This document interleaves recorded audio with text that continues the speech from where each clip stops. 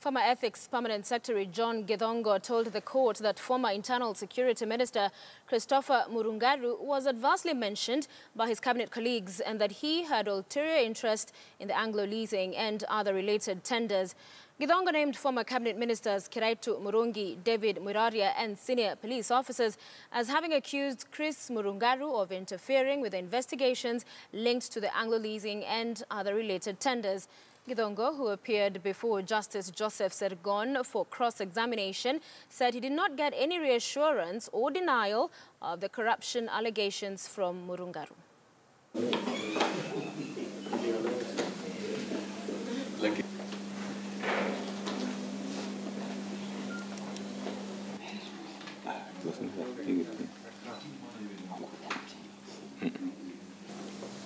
At the time you were writing this letter and forwarding the dossier, you had ceased being a permanent secretary.